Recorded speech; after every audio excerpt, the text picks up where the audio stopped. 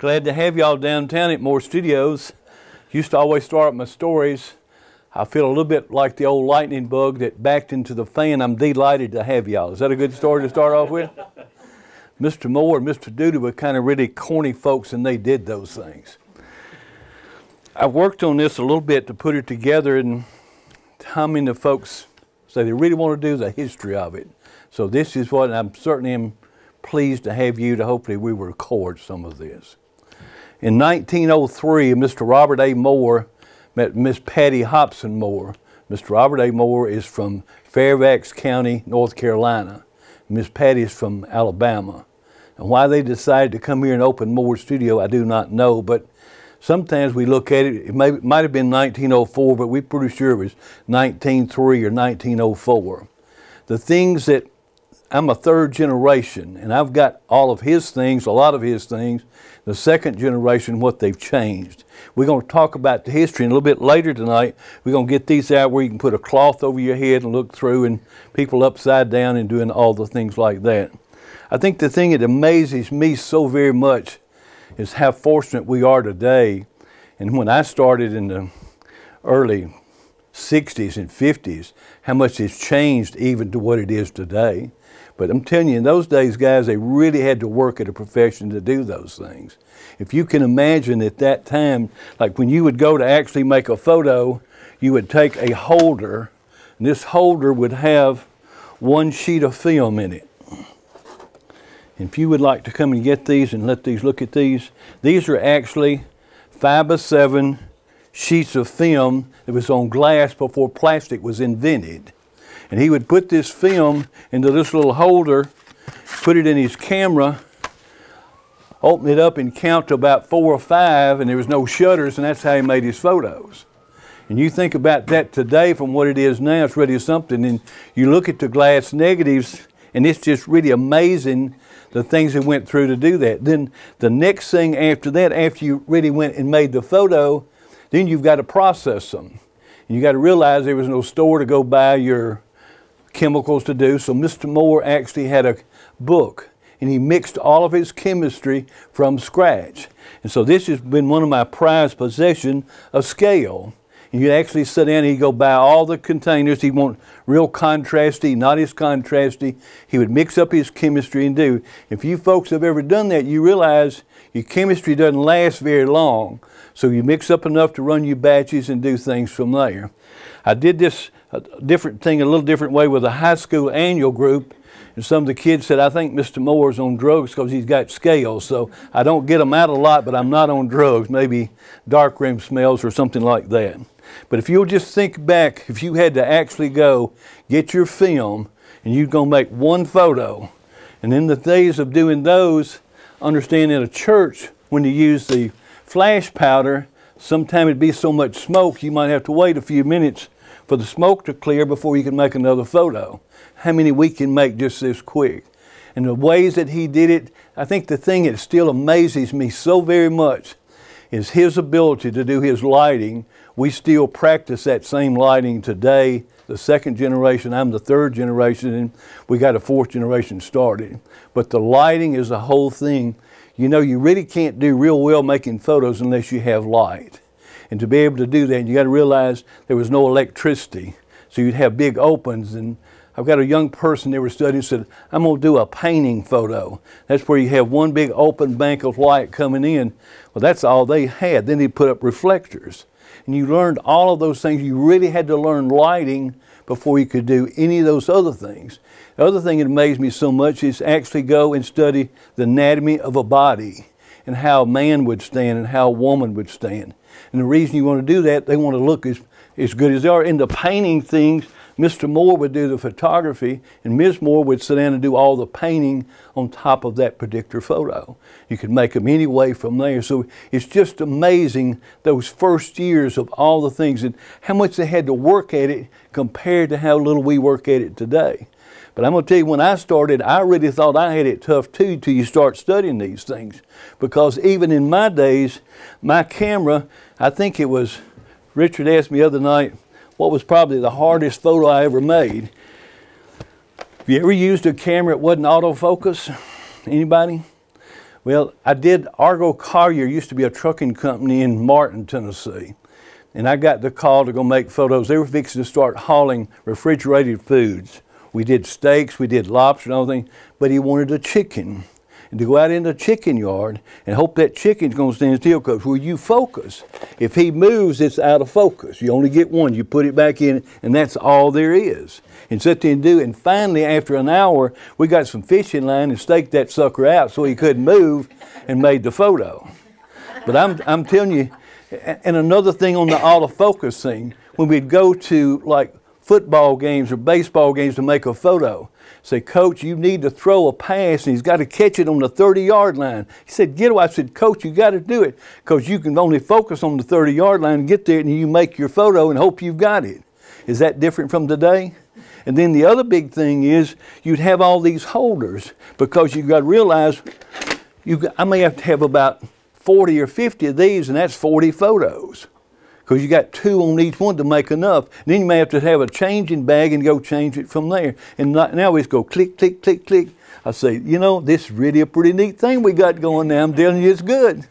But to go and do that, I think the biggest thing, though, is the technology. I think the phones are better than any cameras that we almost ever used. But one of my favorite things I ever did is finally when we came out from this, and we'll look at the other cameras in a little bit, is like this. And everybody remembers a grandmama that had one of these? And Mr. Eastman Kodak, I had the opportunity to go to his house and go to Eastman Kodak and to actually see the things that he did in his knowledge of doing. And to me, it's like Henry Ford, big money. But to sit and watch, every time he'd make a camera, he'd make a size, say 127. Well, the Japanese folks here, they'd copy it and make one, so he'd go make a 110. And everybody had to change all those things, so he was a smart old cookie doing those things. I got to go into his house. It's probably, I think he had a dining room that would seat 150 folks. But on his latter days, he died in a little room. It's probably a 10 by 10. But the knowledge and the foresight that he had and the camera thing from there, it's just the most amazing thing in the whole world. To actually go see where that was made and to see film, just imagine one room probably 50 feet. All of it was a piece of plastic coated. They'd all do 100 exposure, do the whole thing. And then you cut it down in 8 by 10 sheets, 5 by 7 sheets, 35 millimeter, and do all the things they do from there. You couldn't turn the light on because the light would ruin the film. And the guy came along and started digital photography. He's one smart dude, I'm telling you. I still kind of think maybe it's kind of like the good Lord knew I was going to get where I couldn't blind and couldn't see and do the other, so he made everything automatic so you don't have to do anything. Just mash the button. It autofocuses, it does everything. To me, the secret to all of it, though, it's the most magic profession in all the whole world. To take this little magic box and you can go out, like I heard him saying, going to go in the mountains and do waterfalls. You imagine before that, Ms. Moore could draw and paint. She'd go paint it. But I mean, you can make it now and have it right then. But the magic part of all of it, every camera it's ever made, you got a lens on one end and you got film on the other end, or your card. And this is your magic box right there. You've got to have that magic chamber to make it really work. And then at that point in time, what you do with it, the type lens you put on there, and you're going to zoom where you run up closer. You're going to unzoom, you run backwards the other way. There's no such thing as zoom lenses in those days. But think about it today. But it can't take away, they haven't yet, the magic of doing that. But the phones that they make and the way they make them, it's just so magic, it's just out of this world, the thing. But you even look at that part of it, and then it's like my mama had an old camera like this. And see the same thing? You got a magic box right in built in the same thing. So they really haven't changed that part. Have any of you really studied how it started first where a pinhole camera, you may have made a pinhole camera and look at all the things, and all of it's upside down. And you guys hadn't seen a lot, but tonight you can look some folks standing on their head, and you got to say, is that his good side or his bad side? I said, hell, if he turned over, I could tell. But anyway, it's so different from what it is at those times from there. And you start off like that part of it.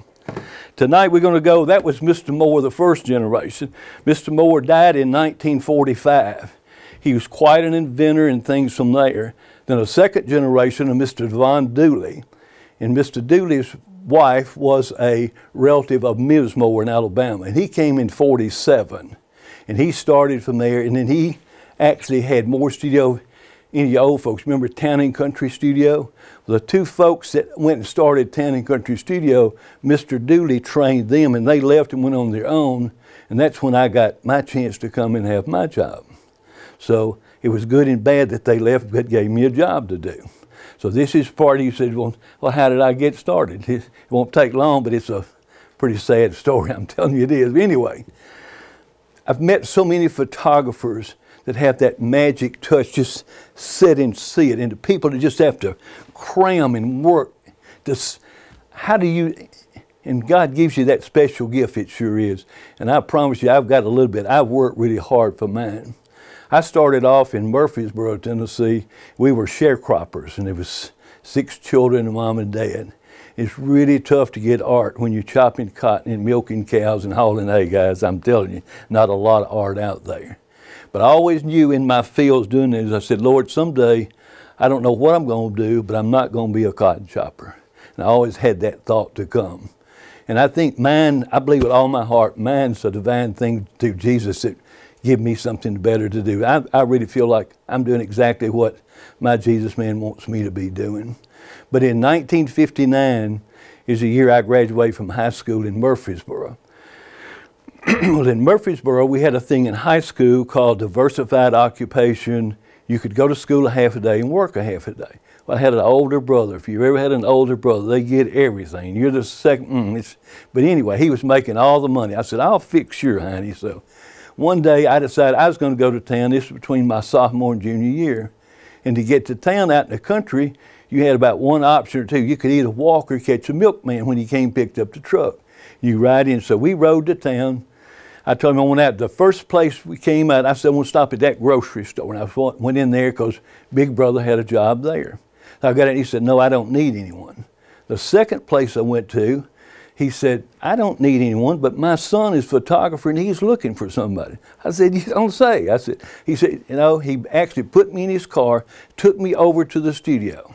And I went in the studio, and you got to realize where I was. There's never any air conditioner, never any running water, never anything like that at all.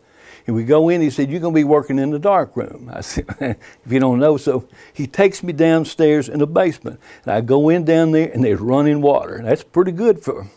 And it was air conditioned. And Johnny Cash was singing on the radio.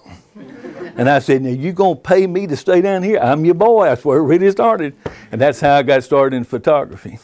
But I worked really hard because I even loved it at that point. The magic of what you can see in a photo and see people come back and say, you know, for the rest of my life, you don't know how much that meant to my family. So I think we as photographers have a great obligation when you go out to do. You can't just go out there halfway. You need to have your stuff put together. And I would hear those things happen, the things to do. I said, you know, this is really, really, really something. So in 1959, we had a Tennessee Professional Photographers Association that's all over the state. And then Mr. Delbridge, whom had trained me to start with, knew Mr. Dooley, and he actually told Mr. Dooley that he should hire me to come to work here. So I remember when I got on the bus in Murfreesboro heading out, my mom was kind of crying. Dad said, oh, he'll be back home in a week. Say it. I really would have if he had said that, but anyway, I couldn't go back. So anyway, we got on there, we came down, and on the Greyhound bus, we came through down 100 Highway, and every little bitty town. I said, Lord, don't let this be the place. Finally, we got to Jackson's. Then Mr. Dooley came and met me at the bus station, and I got off. And that point in time, the old YMCA building was across from Kisper's. And I lived up there for 2 weeks and didn't know a soul, didn't know anything. And if my daddy hadn't been a smart aleck, said I'd been home, I'd already been home too, but I had to prove him wrong. So anyway, you go through those things. But then the magic really started, and Mr. Von Dooley is the neatest, best, wonderful Christian man he could ever be. He took me in. He had 2 daughters, and he loved me like his son. I've never had anyone in my whole life to believe in me as much as he believed in anybody. And he did all those things, and he came and started teaching the things. But I'm telling you, in the days that I did it, being a professional photographer is really extremely hard work. If you go in almost any high school in West Tennessee and look at the composites, you're going to find Moore Sudio photos on there. Today I have a couple here that I brought out. I've got the first annual that Jackson High School ever had in 1913. And Moore Studio's got an ad in the book. I've got one from Union University, their first one. Moore Sudio, Progressive Art Photography, 1913. That's pretty good. Now, all of our whole life as Moore Sudio has been about you have to know that what a privilege it is if somebody comes, will you make photographs of my family, or you come to my school and do this, and how much grandparents and mamas and daddies, and even later in your life, how much it means. It's not something you get to go and play. The pressure is on, and it better be right. And it's really striving for that excellent thing has been the thing that was so good for me, but so very hard at the same time. I remember those first 3 years in Murfreesboro, I wasn't allowed to make photos. I was simply my apprenticeship, learning negatives, how to do the process and everything. You got to realize then when you got your piece of film out, you had to go to the dark room. You put it in a little holder and a pan, and you do it. It's got to be total darkness. One of my favorite stories on Mr. Moore that I always like, sometimes you old folks get to know, I really like to drink a cold beer every now and then. But it appears that before air conditioning and everything got started, Mr. Moore would go get an electric fan and put it in the dark room. He'd get a block of ice, and he'd put the fan behind it, and when it's 100 degrees in there, it's pretty cool compared to it. And sometime he'd get him a bucket of beer, but he'd have cold beer with it. I said, that's starter fluid, that's good stuff, you know that? So anyway, but the things he did and the way we did all the things, it's just so magic. And the things with the cameras we're going to sit and talk about a little bit. This camera is where we started from there. And this is where you do one-on-one. The next camera over on that side is what we went to a twin lens. If any of you ever used, you've used a twin lens, haven't you? Well, the twin lens is where you look through one lens and you actually make it with the other. But you've got to set and focus it to get it in focus. But it's not closed. But on this camera, compared to one at a time, we had a roll of 100 feet long, and you can make 250 photos on one roll of film without changing it. Because you got to realize a changing bag, y'all ever seen any of those? I've got a couple, but you put your hands in, zip, and you change all the film out. But you can sit there and do 100 kids and just say, this is good, you know that? But we didn't even know digital was coming, how good it can be. You can do thousands now with a camera, it doesn't even weigh anything. And you carry this thing, like go to a wedding for about 4 or 5 hours and carry that, plus another bag with all your holders and all the other things. And you get home, you're pretty well wet. It's been a busy, busy day. But just think about your phones today and all the magic things they do. And the camera I had a while ago is a Hasselblad. If y'all have ever done that, those were the cameras that I used. And when I started doing weddings, I kind of went out and I was slow getting in digital because that mess won't ever hardly work or anything. But anyway, you know how it is. I understand there's a story with Mr. Dooley.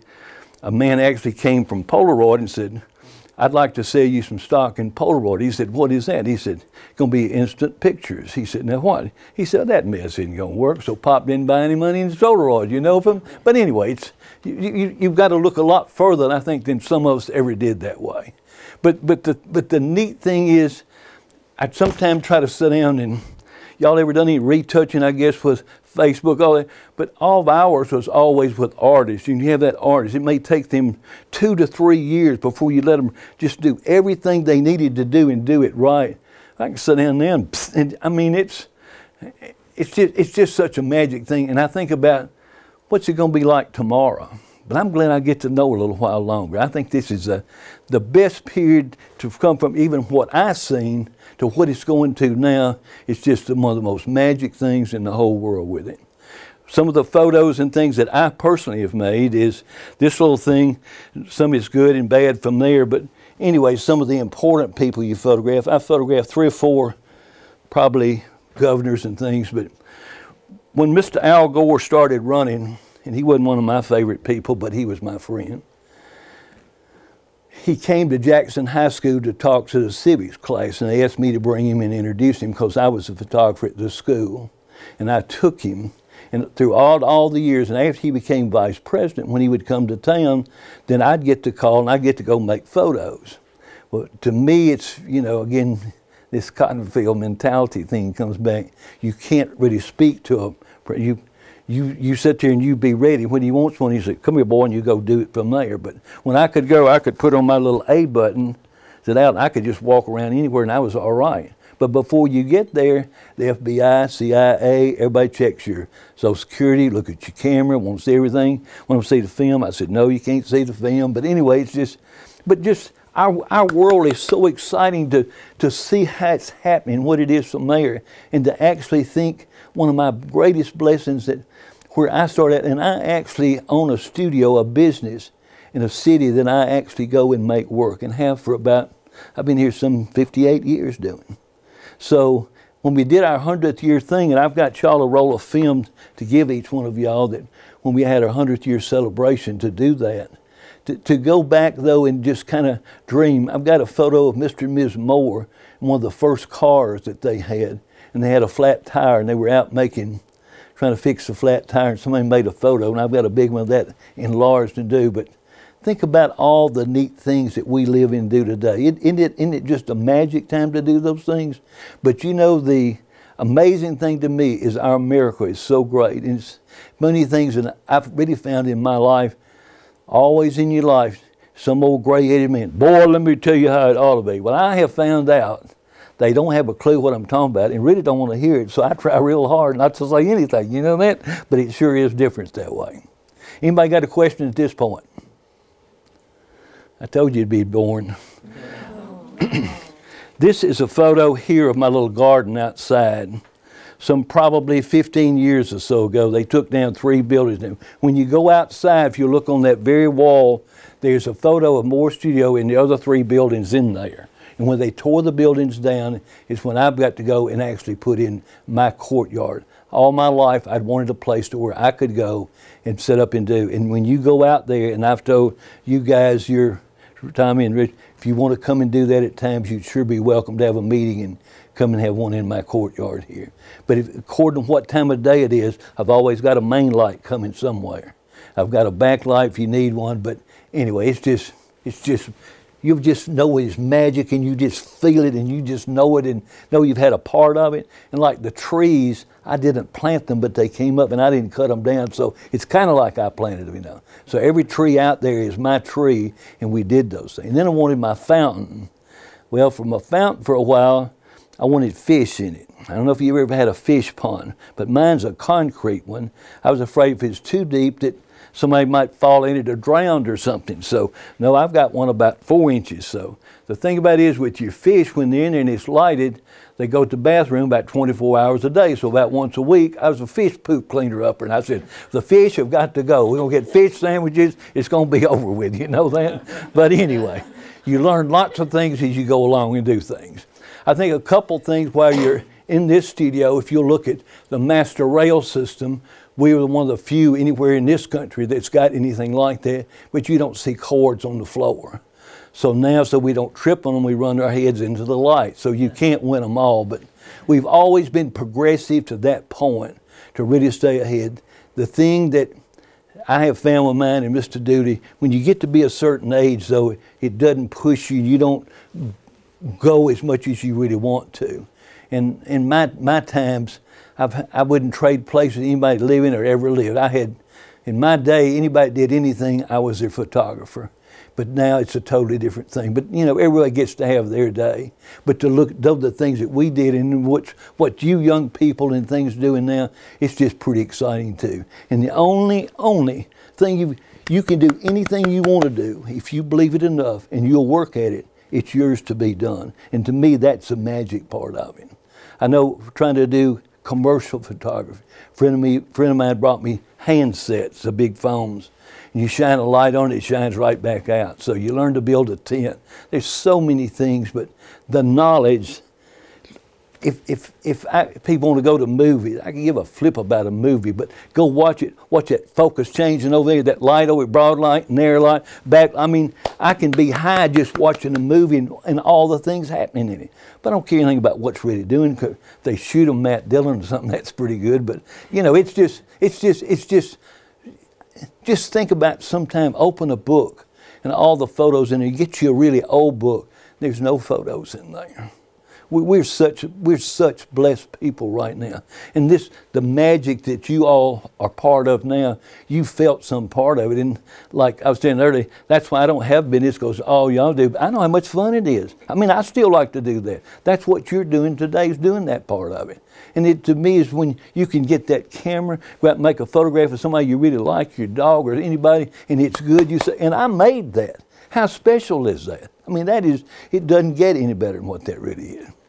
So anyway, I'm going to do one other little thing, and we're going to break a minute. We're going to set up, and we'll set our cameras up where we can look through and do from there. Some of these days, one of the projects and things that I'm working on, I don't know if you've heard of it, is Association for the Preservation of Tennessee Antiquities. Y'all ever heard of any of that? Anyway, the APTA Antiquities of Jackson, it's a organization. I understand if we could get a grant, and they may be working on it, but any of y'all write good grants or anything, one of my goals and hopes I would like to have, I've got a couple, I'm not dead yet, but you take all the negatives, which I've got thousands and more. But anyway, if we could get all of those scanned and put into a computer, and when anybody comes to this city, we never photographed a lot of buildings because they didn't pay you money like people would. So we were more, but I think it'd be so neat. So I want to go look at my grandpa, look up Mitch Carter's stuff. There it is right there. And you have that. And the whole secret to it is, if we could get we've got to get the program written to where every time I put in Tommy Asbell's name, every time it's going to come out to where, if he's Rotary Club, Photo Club, it's all got to match. You got to have the program. All of mine are negatives. I don't have many prints. I've got to get a scanner. I understand scanners anywhere from $3,000 to $6,000 to meet the codes or whatever that part of it is. Then I understand the whole secret of it is we could put it with a foundation. So someday maybe a group like you guys getting started or some others would help fund something. And you know, as you think about it, I've had my days, but how about every year or something, y'all get together as a group and said, let's add these images now, because 100 years from now, how great would yours be?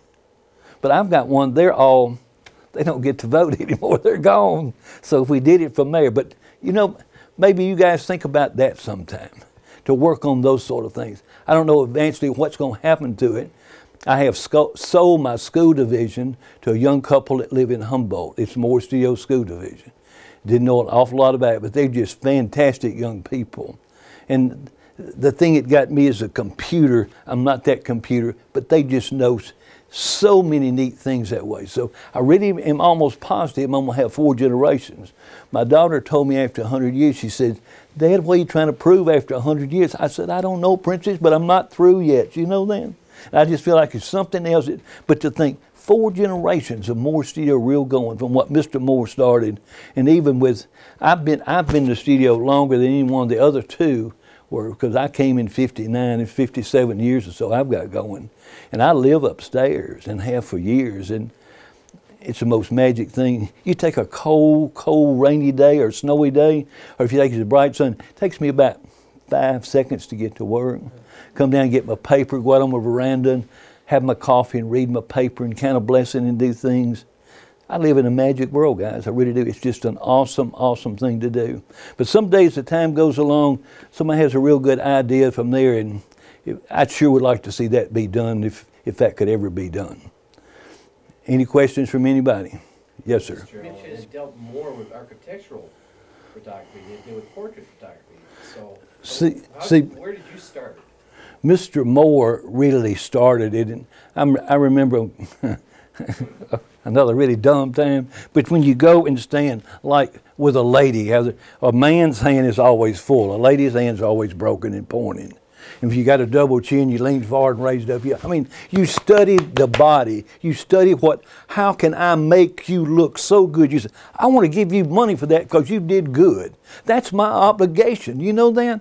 I wouldn't just, I'm going to go shoot you. I wasn't allowed to do that. I had to learn so many things to alone.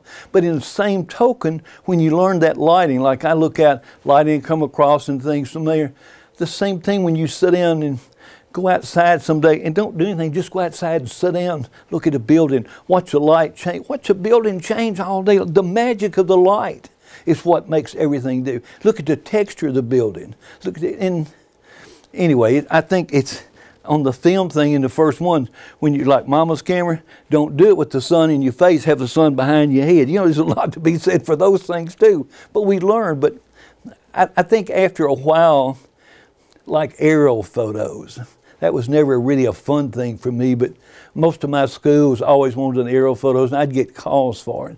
And you get in an airplane, you're sitting there, and the propeller will hold the window up, and he leans you over, and you hold your head out, go click, click, click, and do that. Well, that was not the most fun thing I ever did. I'd rather photograph a pretty lady anytime and do that mess, but anyway.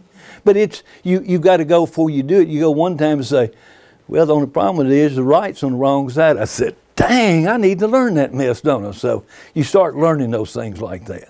And after a while, I guess light more than any other one thing has been my biggest thing. I've got a book laying out there that a friend gave me. It's on lighting, the color temperature of lighting. Do you all study that? Like the color temperature of daylight is what? 155, 157. Tungsten lighting's 34 to 36. You know, in the olden days, you always had your certain film. You had to use a tungsten film, or you had to use filters with it and all that sort of thing. So it just does so many things. Another thing I wanted to tell you, I've got 2 books there that I've co-authored that I'm real pleased. It's a history of Jackson. We've done those particular things. And one of these days, I'm thinking about working on one other book to where it just might be mine. But one of the others is a Miss Tennessee. For about 47 years, I was official photographer for Miss Tennessee. I'm telling you, photographing pretty ladies, I'm really good at that, in my opinion. I sure do enjoy it anyway. But sometime to go down to the Civic Center and go to the Miss Tennessee room and Miss America room. Go sometime to the city hall or county, look at the past mayors and things. And it's all Moore Sudio all the way through. And so I think the thing you know, it's just so special that you won't forget to get up. You just can't wait till you get up and get started and do things. And yeah, I've been there someday and you didn't have everything, but I mean, but you really, it's not just a little thing you take lightly. It's not something you go out, I'm going to get to go photograph 3 kids today. You better go to praying for his little boys, get your shoes, nail them to the floor so the little shits can't run. I mean, there's a lot of things. I mean, it's work. You have got a plan. You got to have a, what are you going to do? Because when I get through, I want that mama to say, that's the best photos my kids have ever had. I said, well, that's a pretty good deal, you know that? But it didn't just really happen. It happened because you worked on it to make sure it was going to happen that way. And that's the important thing for me. I'm going to get all y'all to get a roll of this film, if you would, and let's break for a few minutes and let me reset these things up. Sir, would you be so kind? Would you let everybody just get one roll out of there? If you'll look at it, folks, it's Moore Sudio celebrating our 100th year anniversary. So if y'all put it up someday, you can have something old as dirt or old as film or something.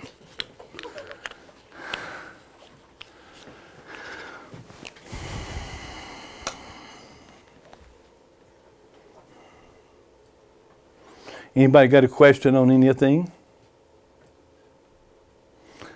Did y'all actually do darkroom work, going in the darkroom and doing those? I've seen it on TV.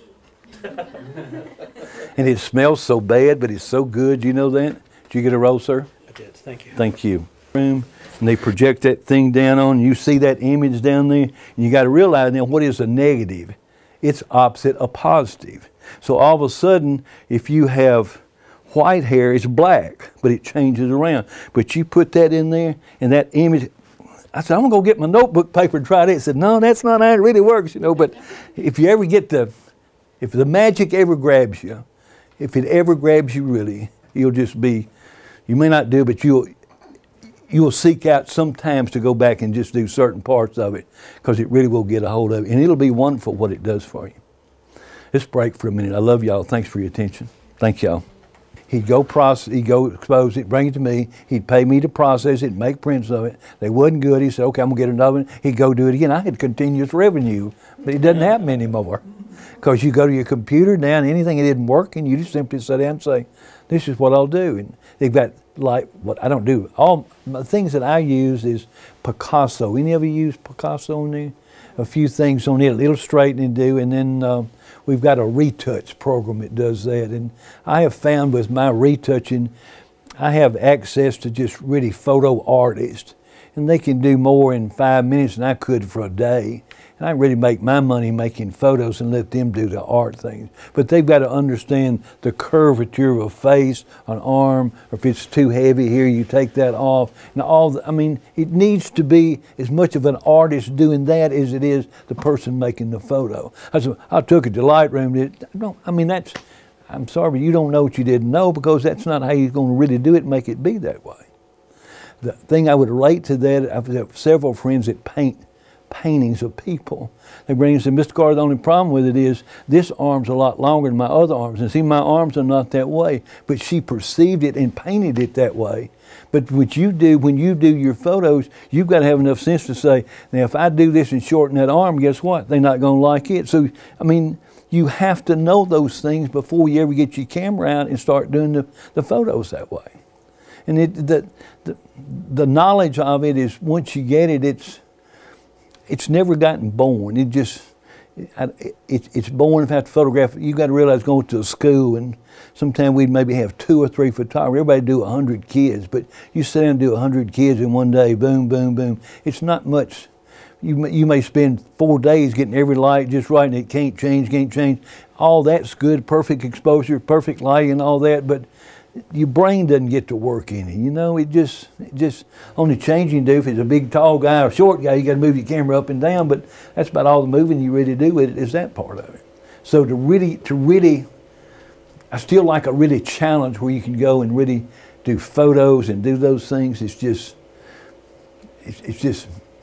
and I know it in my little camera room here, that's mainly my light back there, and then from there I've got little kickers. I know another fun thing I've got here that I forgot to do. Y'all use little eyes where you want to kick your other lights and things off. This was one of Mr. Dooley's. You take 3 flashlight batteries and put them in there, plug that into your light, and then the other light would hit that and then make this light go off. And you look how big the things we've got now are. So it just keeps getting better and better. I think one of these days, you flash and you don't. I say, that's good, you know, but anyways, it'll get that way one of these days. But the magic of it, the big thing, is know your lighting and know your body. You just got to study the body and know what's going from that part of it. And like we said a while ago, sit there, see that double chin, raise up tall and lean over. I don't have a double chin, check it out. I mean, you can get rid of it. Don't tell me I had a double chin, I'm not going to buy a photo because you didn't know, you know that? If I had my whiskers, you won't ever have a double chin anyway, sir. That's cheating. That's cheating. It looks good on you, though. It really does. Do you ever photograph where you can do and get those lights and kick that? You could do a character photo with a black thing, with a black hat. And it would be good. It'd be good. You kind of his inspiration. Yeah, baby, you go do it. You go do it, right? You don't have to have the way, but you're right behind you, and that's what matters. That's as good as the other for me. Okay, we'll get the other cameras. Not going to change a lot for me. To me, the biggest difference of all is when we finally got to where we don't have to look at everything upside down. And you got to realize in these cameras, you didn't look through the lenses because they got you off, but you had to focus, and you zoom is when you walked in or walked out. There was no zoom. And you try to focus on something that's moving all the time now, it's a tough thing to do sometimes. Go into the chicken yard and see if you can get a chicken to be still. I like your strategy, though. You said you got to have a plan. I mean, you got to do it. I had to go borrow some fishing line, though, to do it. But you got to catch the sucker before you tie him up, you know, then. He was probably resistant. And then you got to have the little lines retouched out because they're going to say, well, what was wrong with my chicken tied up? Because see, I photographed a big bull outside. That was good. When you got lobster, and you know that was good, and the fish and all the things you did. But you tried to photograph a flipping chicken walking around the yard. Now that was difficult for me. Photographed a coonhound one time, but the man could give him orders, and he would do almost anything you want to do. So it's good, but I don't think chickens take orders. Maybe Colonel Sanders could give him some orders. But other than that, I don't really know.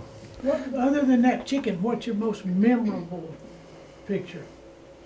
You know, I have a lot of folks up and ask me about, tell me about the wedding, something happened. I mean, every time I go, I just do normal people. They just meet there and they just in love with each other, and it's just really good. And they get married and they care about each other. I mean, I don't want something to really happen that didn't, and very rarely would I have anything. And I think with mine, as much as anything, is to, I never will forget. I don't know what y'all's religion are, and it don't mean, but I didn't know much about Catholic folks at all. In my first Catholic wedding, I was photographing the most beautiful little girl and the daddy's big old guy, and she had daddy's arm. Looked around and said, "Daddy, I love you." And he was crying, she was crying, I was crying. I said, they may be half Baptist, I don't know, but anyway. But I mean, it's the memories, it's the opportunity you have to create something that nobody else will get to do it. I was the only one there, and it was my memory. It's ours. I still go, people said, "What were you doing 48 years ago?" I said, "You were photographing my wedding." I said, "Yeah, we had a good time, didn't we?" So, you know, those are the fun things. I told you about the biggest stupid that I did, right? What'd you do? When I didn't have my film threaded all the way, and I took half that wedding, taking pictures. You learn to pray, don't you? You learn to pray. God, could you kind of help me a little bit on this, The leader wasn't loaded. But we learned you never did that again, did you? Never did that again. The other most memorable thing for me doing a wedding is I did a black wedding one time. I was the only white person there. I've done a lot of those. Yeah, and it was as normal and You find that they really are pretty good folks, don't you? straight up. So what? But have you noticed you need 2 more f-stops of light?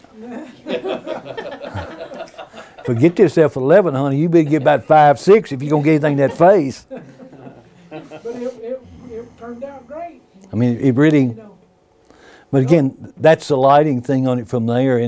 But you know, with mine is, what do you do to get high or anything? I love drink beer, and I really do. I mean, I've done all cake, but I'm telling you, to really get high though is to where you can really photograph it. I mean, you just feel it, and you just know it's, and you, oh, that's good. You know that? Thank you, Lord. You can't help it. I had another wedding that was an unusual one for me. Another first for me. Back a month or 2 ago, last wedding I did, I had a wedding, a proposal, and a baby reveal all in the same package. That wasn't one day though, was it? That was about a week, wasn't it? All in one day. We did the wedding. Same people?